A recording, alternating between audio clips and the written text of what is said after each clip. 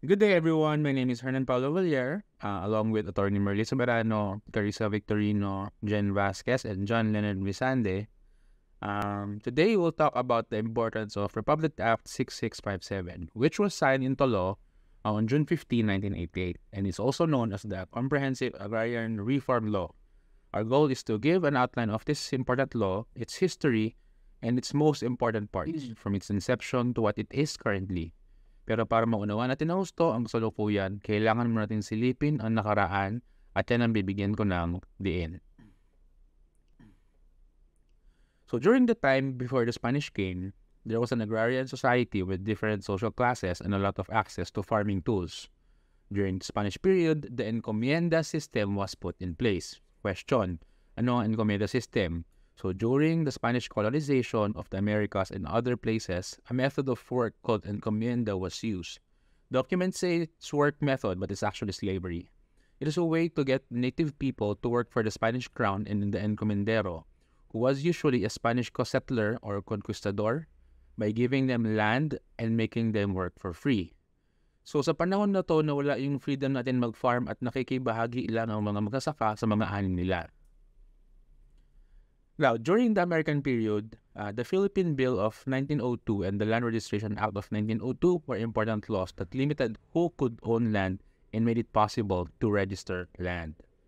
So during that time, there was a system in place, but it was extremely oppressive. It was extremely oppressive. Now, move tayo sa presidential terms and key measures to change that system. Medyo i-run ko na lang to para mabilis lang tayo, ha? So, President Rojas established the 70-30 sharing agreements for tenants. President Quirino initiated the Land Settlement Development Corporation.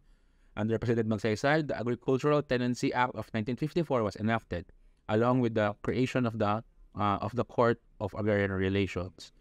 Ngayon, si President Macapagal naman introduced the landmark Agricultural Land Reform Code aimed at liberating farmers from tenancy.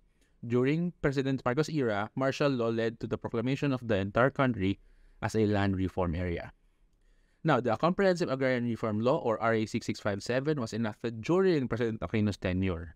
This law vested the land bank with the responsibility of land valuation. Ngayon, si President Ramos amended Carl and exempted fish ponds and prawns farms. President Arroyo naman introduced CARPER, RA 9700, focusing on supporting farmers with various services. Now, President Aquino III supported agrarian beneficiaries, established a web-based legal system, and initiated the National Greening Program. President Duterte directed significant land distribution under CARP, planned extensive land reform, and included lands in Boracay under the program. Ngayon, simulan natin yung pinaka-core ng RA 6657 at ano yung mga nakalaman dito. I-rundown ko lang din kasi mauubos yung time pag in-explain ko lahat in detail. Parating pa lang tayo sa exciting part. Okay, so Section 3 of the law provides definitions of essential terms crucial for understanding the law's application. Section 4 outlines the scope of the law, encompassing public and private lands suitable for agriculture, lands unsuitable or approved as non-agriculture are excluded.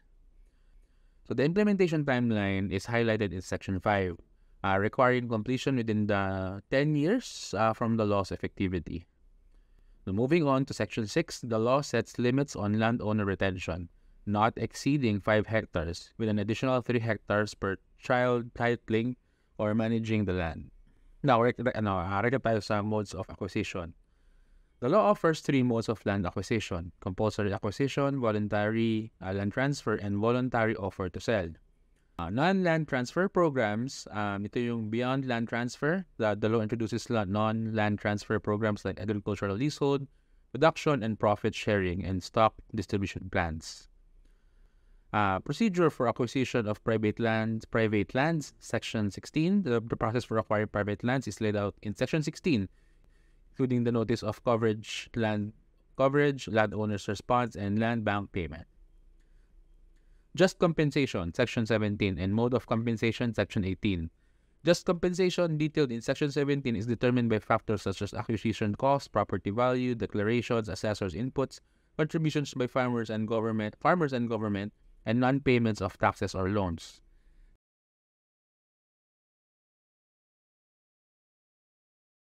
Section 18 explains the various modes of compensation, including cash payments, shares of stock, and tax credits. Ma'am Carissa will continue with the reporting. Thank you. Hello everyone, I am Carissa Victorino. So for the continuation of report under Section 22, here are the list of qualified beneficiaries: agricultural lessees and share tenants, regular farm workers, seasonal farm workers, other farm workers, actual tillers or occupants of public lands, collectives or cooperatives of the above beneficiaries, and others that currently working on the land. But once na yung beneficiaries I mentioned ay binenta, dinispose, or inabandon ang land, pwede sila ma-disqualify. Next is the administrative adjudication under Section 50. So we have DAR or Department of Agrarian Reform, BARC or Barangay Agrarian Reform Committee, and last but not the least is SAC or Special Agrarian Reform. So anong role nila? DAR is responsible for overall matters involving the implementation of agrarian reform with the exception of exclusive jurisdiction of the Department of Agriculture or DA and the Department of Environment and Natural Resources or DENR. But before mag-take ang action ng DAR for any agrarian controversy, dapat meron muna silang certification from the BARC or yung Barangay Agrarian Reform Committee that the issue or dispute is not successful.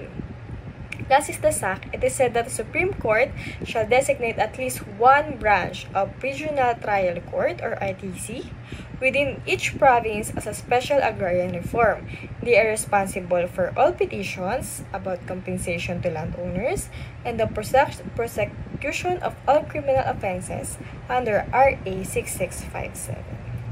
Is Section 73, Prohibited Acts and Omissions, to make sure that anything illegal or excess total retention limits in agricultural lands and forcible entry who are not qualified beneficiaries under this act is prohibited.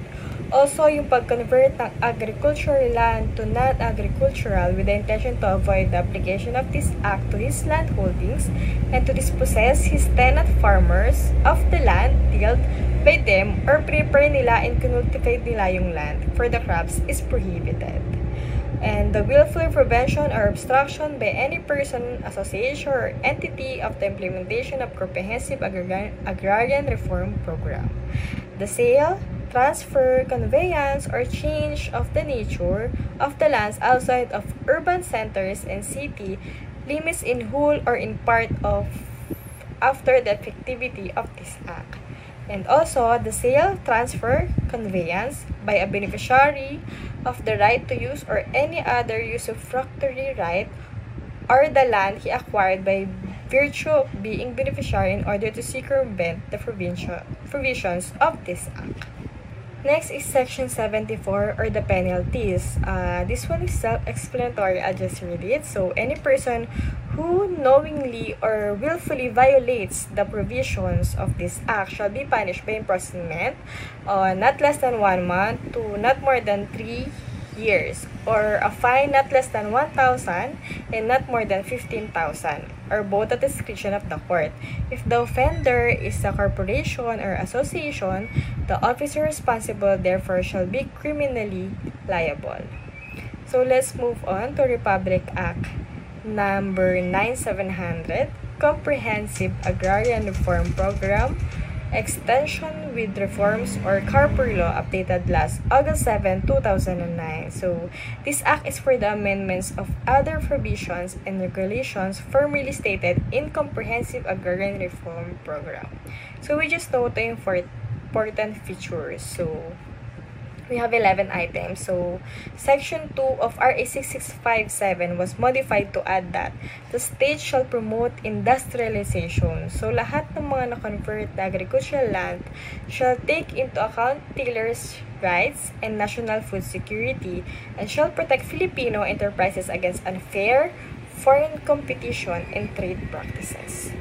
Next is Section 3, recognize the rights of rural women farmers or yung mga babae na nag-farm bilang hanap buhay nila.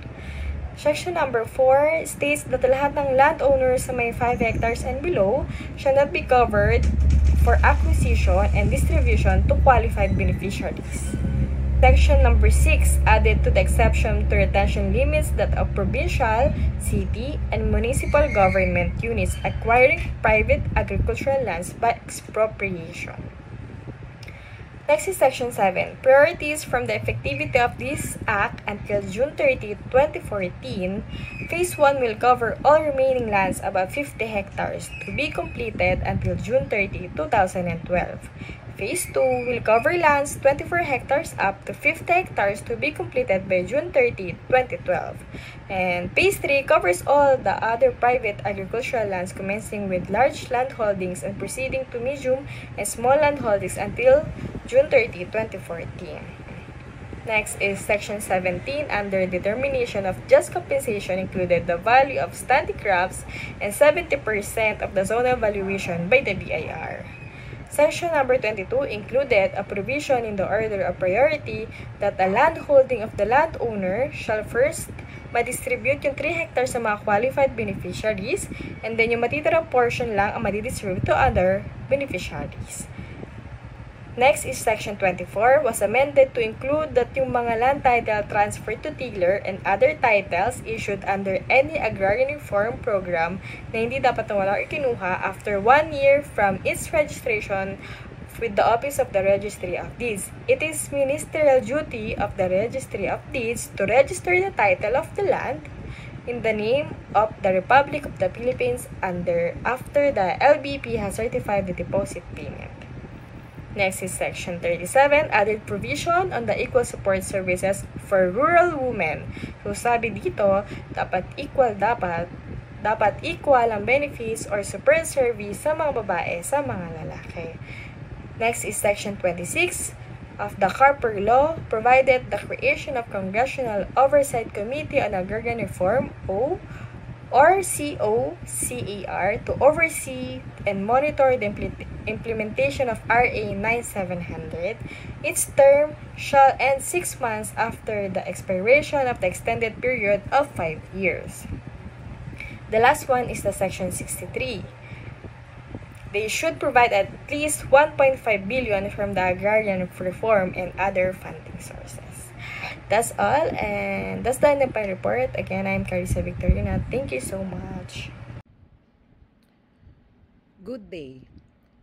Under the present times, which is 2023, Republic Act 11953 was approved on July 7, 2023. It is an act emancipating agrarian reform beneficiaries from financial burden by condoning all principal loans, unpaid amortizations and interests, and exempting payment of estate tax on agricultural lands awarded under the Comprehensive Agrarian Reform Program, also known as the new Agrarian Emancipation Act. Under RA 11953, the individual loans of agrarian reform beneficiaries, or ARBs, including interest, penalties, and surcharges secured under the Comprehensive Agrarian Reform Program, or CARP, or from other agrarian reform programs or laws, are hereby condoned and written off by the government, thereby relieving them from the burden of payment thereof. For Section 7 of the said Act, which is the estate tax exemption, the land awarded to agrarian reform beneficiaries shall be excluded from his or her gross estate for purposes of estate tax. Section 9 provides that any pending administrative case involving the forfeiture by the Department of Agrarian Reform of the Agrarian Reform Award solely due to the failure of an agrarian reform beneficiary to pay the 30-year amortization plus 6% annual interest shall immediately be dismissed motu proprio by the DAR. Under Section 10, any person convicted by final judgment of any of the prohibited acts and omissions under Section 73 meted any of the penalties under Section 74 of Republic Act 6657 as amended is disqualified to avail of the benefits under this act. However, non-cultivation of the land due to non-installation of the agrarian reform beneficiaries, threats by other stakeholders or entities, the lack of facilities and support services, or situations and conditions beyond the control of the ARBs and is not due to their fault or actuations shall not be considered as either neglect, abandonment, or grounds for disqualification. In conclusion, land reform originally envisioned has long ago evolved into agrarian reform. Land reform, which is principally aimed to redistribute land to poor and landless farmers and workers and to ensure equitable land ownership in the Philippines, has now become agrarian reform, which covers not only a wide redistribution of land, but also the provision of infrastructure, services, support systems, technical and financial assistance aimed at alleviating the conditions of the tillers of the land. The government does not stop and is always on the lookout for ways to achieve a real agrarian reform in the country. That ends our report. Thank you.